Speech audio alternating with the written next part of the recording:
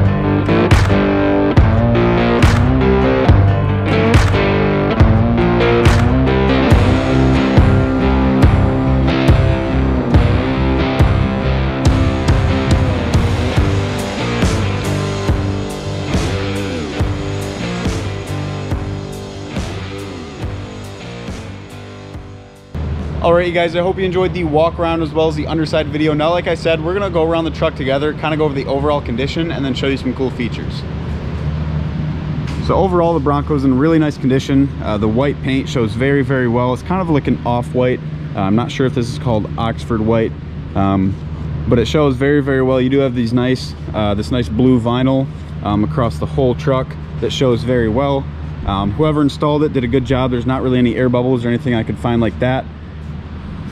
The rear glass does go up and down with the key. The switch up front I could not get to work, but yeah, it is sitting on some aftermarket wheels with some massive BF Goodrich all-terrains, pretty much brand new. A lot of life left on those. You do have these nice side steps right there. I prefer those, actually. I don't like the ones that go along the whole side of the truck. Just nice and simple. The truck is lifted. Not exactly sure what lift is on it. Maybe I'll be able to find that out once I get it up on the lift. But overall, really good exterior, very nice interior as well. Looks like we have some nice vinyl seats with some diamond stitching in the center, no rips or anything in there, and then some more diamond stitching on the side panels in the rear, and then the rear bench seat to match the front. Door cards are in very nice condition as well. No rips or anything like that. Looks like this is coming off a little bit, but not a huge issue at all. Just have to re-glue that. Automatic transmission, four-wheel drive. Shows 55,000 miles on the odometer. I could not get the regular headlights to work, but the brights do work. And then the brake lights and tail lights as well. No turn signals. You do have Holley Sniper EFI. Vintage air, that does work well as retro sound. Both of those work as they should. A good sized center console with 4 cup holders. 79 Bronco owner's manual. If I can get this to open, there we go. So this isn't really usable, but you do have that there. Headliner up front is in nice condition as well, and then the visors come down and stay in place. Overall, just a really solid Bronco. You're definitely going to turn some heads in this thing. Definitely going to have a blast doing it. So if you'd like to see pictures of the Bronco, feel free to go to our website. We have over 100 pictures on there. Link is going to be down in the description. And if you have any questions whatsoever, please feel free to give us a call. We would love to help you out however we can. And also make sure you read the description under those photos on our website. It's going to give you a lot more information on the truck and hopefully answer some of your questions. Keep in mind, if you don't see the link in the description just yet, we're waiting on a few things before we can list the truck for sale, so just be patient with us and it will be there soon.